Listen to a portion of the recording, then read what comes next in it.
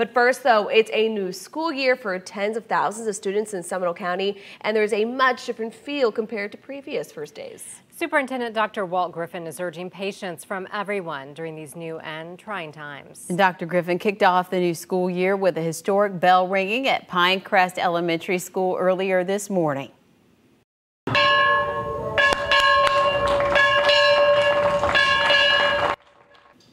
And there it is, a mix of in-person and online learning happening in Seminole County. As Mark Lehman reports, a good percentage of students decided to return to the classroom.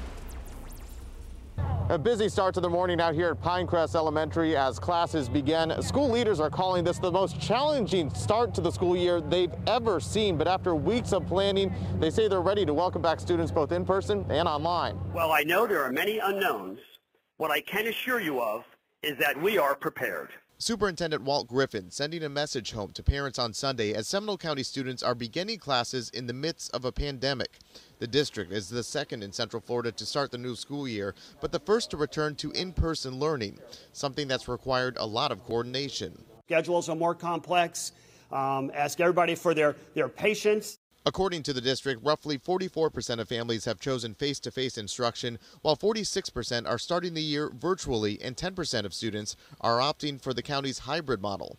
He is in 8th grade, so he's excited about this being his last year in middle school. Nikki Smith telling us her 8th grader will be staying at home to begin the year. Now the children are getting it, I have to be cautious for my son. So I have to be his voice, so he stays home. But for those returning to the classroom, the district has spent weeks putting safety measures in place, all of it to keep students healthy and prevent outbreaks of the virus.